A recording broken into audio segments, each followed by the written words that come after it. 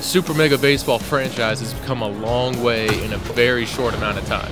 Let's go all the way back to the beginning with Super Mega Baseball 1 Extra Innings in 2014. I honestly didn't even know the game was that old because the first time I heard of it was in 2016 when it was released on Xbox Games with Gold. So I downloaded it and I absolutely loved it because, Xbox, we didn't even have a baseball title at the time. But despite the player models looking pretty wacky and, having that oversized barrel plastic bat and kind of the backyard baseball style graphics, the gameplay mechanics were solid.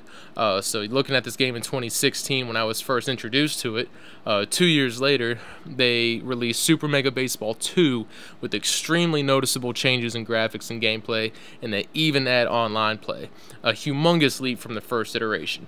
So here we go, we fast forward to May 13th, 2020, and we finally have Super Mega Baseball 3 with franchise mode. Does it live up to the hype? Let's find out. Graphically, you can see there are minimal changes in Super Mega Baseball 3, but they have improved a good amount once again. Sure, the change isn't as drastic between 1 and 2, but it didn't need to be. The small details and the attention to detail is what brings Super Mega Baseball 3 alive, and it's graphically superior than the previous title. The details in the grass in the outfield, the dirt in the infield, it looks more like dirt and less like clay. You can actually see the textures in it, and as the game progresses, you can even see dirt kick-ups around home plate and even on the mound. Stadium details have also been enhanced, most noticeably the lighting, and also with the new day and night cycles for each stadium, providing a new experience with the older stadiums while also keeping the 14 stadium roster fresh. That's right, 14 stadiums, almost double the amount of what we saw in Super Mega Baseball 2. But other small details, just as the textures, the architecture in the stadium, the location backdrops, it really ties everything together, bringing the stadium to life. Everything in this game looks polished. The player models are crisp and have more lifelike body ratio to them. Speaking of ratio, the spacing in the game improved most noticeably in the infield, which always felt a little tight in Super Mega Baseball 2, but the field looks a little bit bigger and more spacious like a true MLB baseball park. Pennant Race makes a return, which doesn't surprise me as it was a fan favorite from the previous title. The Pennant Race is back and smooth as ever with custom Pennant Race coming post-launch, which will allow us to change innings played, games played, pennant reset dates, and much more, who we play with, all that stuff. It should be really cool. On the surface, you might be thinking the gameplay looks the same as you're watching this, but take a look under the hood and it's actually a really different experience. Pitching is the most noticeable change and my personal favorite. Power pitching now has the chance of throwing a wild pitch if you hold down the power button for too long. Releasing it at the right time will grant you that perfect 99 power, 99 accuracy rating pitch. But releasing it too early, however, and your accuracy will see a drop along with your velocity. This new feature creates just another layer of strategy when it comes to pitching. Base running has also seen a good change as well, being able to use the left thumbstick to aim at a base runner and then press the corresponding button to send him to that particular base. At the same time, you still have your previous controls like using the bumpers to send and retrieve all base runners. The next positive changes in gameplay are the addition of player traits. A player can have up to 2 traits maximum, and they can either be good or bad. Some of them involve increase in power versus a right-handed pitcher, or maybe just an increase in power and contact versus a left-handed pitcher. You can also have negative effects, such as RBI dud, where a player's batter rating drops when a runner is in scoring position. This brings a unique strategy to the game, especially when you're on the mound and you're facing a batter whose hot zone is on the inside of the plate. You could gamble if you want, but you may want to pitch on the outside zone of the plate to avoid a big hit. Player traits are a nice welcome to Super Mega Baseball 3, and especially when you're in franchise mode, and it increases the playing experience. That's right. Franchise mode has finally made its way to Super Mega Baseball series with its own twist. Franchise will allow you to build your roster year after year, sign free agents, and develop players. Players also have age now and will eventually retire someday. You may also see a player's attributes regress as they get older, but that's not always the case. Sometimes you just get sometimes you get a Frank Gore who's averaging 3.4 yards a carry since Super Bowl I. When it comes to budget, you'll have to set an amount for signing players, and anything left over will be placed into a separate pool for developing said players. The nice thing about this is you don't have to use your entire development budget, as it will carry over to the next season. Developing players are permanent stat increases in various categories, whatever that upgrade will be, and sometimes they have a chance to develop a trait, negative or positive. The stats are permanent, however, the traits are not permanent, as players can gain and lose traits throughout the season based on performance. The off-season in the franchise mode consists of a 32-round free agency period where you can sign and release players. And this is honestly, this is where you get all the fun in franchise mode. Every player is on a 1-year contract, and they'll either sign with you automatically in the next season, or they'll go into free agency, or they're going to retire. If you want that player back, you can always just sign them again in free agency. And you can actually sign as many players as you want per round. But the caveat is for every player you sign, you have to release a player, and for every player you release, you have to sign a player. So basically what I'm getting at is your roster number is always staying the same. There isn't any, releasing 2 players and signing 1, or, releasing a player signing 2. It's always a 1-for-1. The real strategy to the offseason, you may be asking, because, if you're understanding this, you're like, well, if I can draft all the players I want in that first round, then what's the point of the other 32 rounds?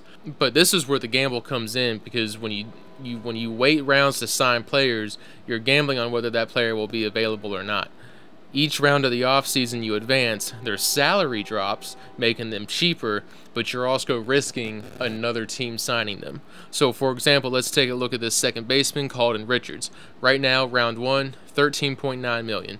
Pretty high salary. I don't know if I want to spend that much money on him, but as I advance rounds, his salary drops, and if I keep going, eventually I can sign him for $6.1 million, saving me a ton of cap space that I would have spent if I signed him originally. But again, I'm also risking the threat of another team picking him up by waiting week after week.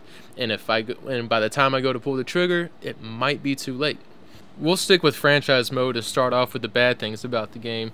And franchise mode's interesting. It lacks certain features like a baseball draft, trading players with other teams. But my real issue is I'm curious if franchise is actually going to have any replay value in the long run. Because you don't really feel like you can see your franchise or league progress and change over each season. When you win a championship, for example, you get this pretty lame 2D ring on the franchise menu, and in the summary menu you see you've won a championship. But that's it. Once you advance to the next season, you don't see your ring anymore. There's no trophy to look at. There's no trophy case to go back and look at your franchise's history. There isn't a way to see a player's career stats or even past season stats. There isn't a Hall of Fame. You can't see anything.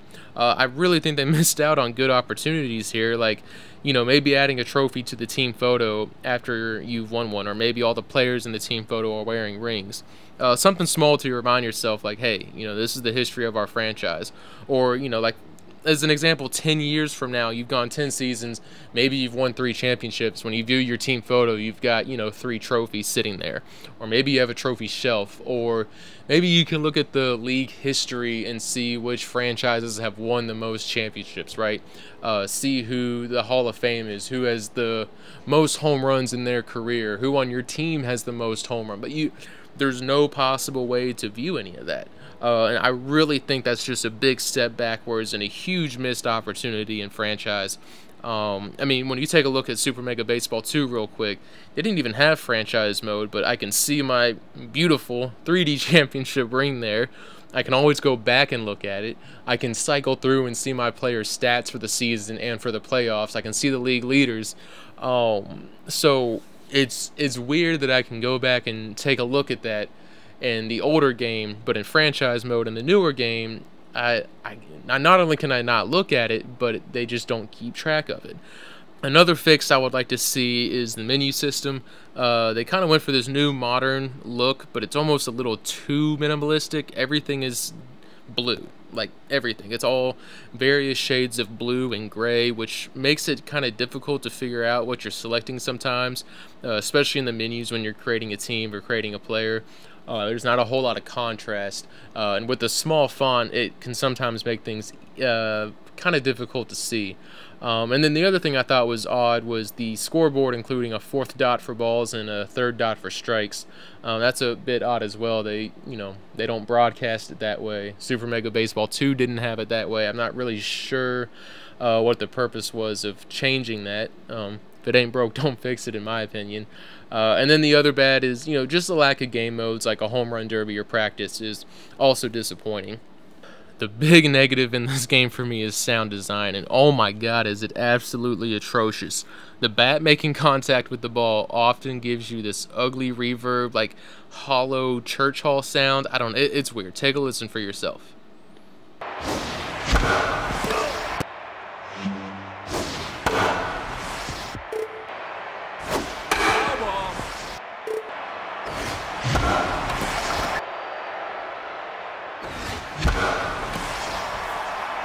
The little chimes that occur when any text pops up on the screen can get very obnoxious and redundant. It's just loud, it's overdone. The crowd noise is terrible. It just sounds like a giant industrial fan blowing in your ear constantly.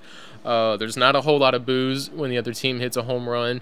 It doesn't really get that much louder after you hit a home run, or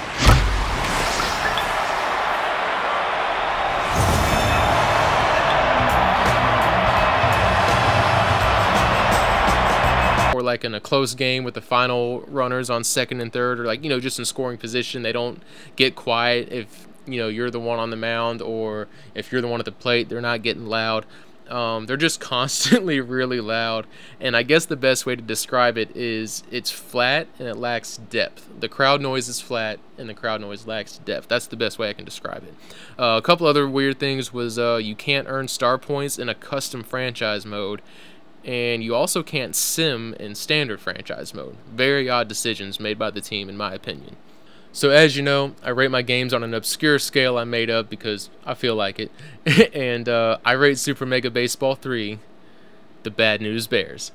I mean, I know a tie's a lot like kissing your sister, as my old coach used to say, but the way we've been coming along, it's more like kissing a really hot stepsister, something like that, But, anyway, I think, I'm just saying, pat yourselves on the back. The point being is Super Mega Baseball 3 is another improvement in the franchise, but it falls short on various ends. The sound design is pretty rough, to be honest, and the issue with franchise mode just feels like it isn't all the way done yet. You can't complain too much because, Super Mega Baseball 2 didn't even have franchise mode, but not being able to sign players to multi-year contracts, not being able to see career player stats, league stats, all-time leaderboards, anything like that, it just kind of makes the franchise feel a bit empty in the long run. And that's the point of franchise, right? To build up your team, win the World Series, and it's hard to build your team and feel like you've established something when you have to partially rebuild every season. And I know in real life you have to partially rebuild, but I think you get the point that I'm trying to drive home here. I love the trait development, I love the gameplay additions, and I enjoy managing the budget and franchise. And honestly, I'm okay with it not having a draft, and I'm okay with no trades. I really enjoy the offseason, and I think it's really creative what they've done with the 32-round free agency period. I really like that. I did enjoy it. Gameplay is solid, and it was before, but once again, like, they outdid themselves on gameplay. So hats off to the development team. You guys are killing it. If you're on the fence about Super Mega Baseball 3 because you own 2, I believe it's worth it. If franchise mode doesn't interest you, then maybe wait for a sale, but it's still worth it because the gameplay improvements alone definitely warrant a buy. Hope you all enjoyed the review. If you liked the video and want to see more content, please like and subscribe. Peace.